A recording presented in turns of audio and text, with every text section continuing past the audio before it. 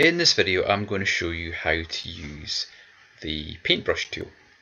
The paintbrush tool is in the middle of the tools menu on the left hand side. The shortcut key is B, it's short for brush, and you've got some options along the top here. So the most useful one is brush width, so we can set it to a slightly thicker brush, and if we were drawing a background, for example, or a horizon, we could quickly sort of draw some hills there. And if we increase the size of the paintbrush to maybe 100, you can see the difference in size there. We could very quickly sort of paint and fill that in, rather than using another tool like the paint bucket.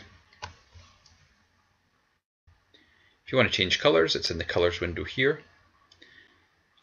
If I change my colour to blue, for example, and then try to draw at the top here, you can see that the paintbrush is in blue. Okay, the reason that there's slightly blurry edges to this is because of the hardness. Okay, so if we increase it to 100%, you should see there's no sort of blurred edges to our paintbrush.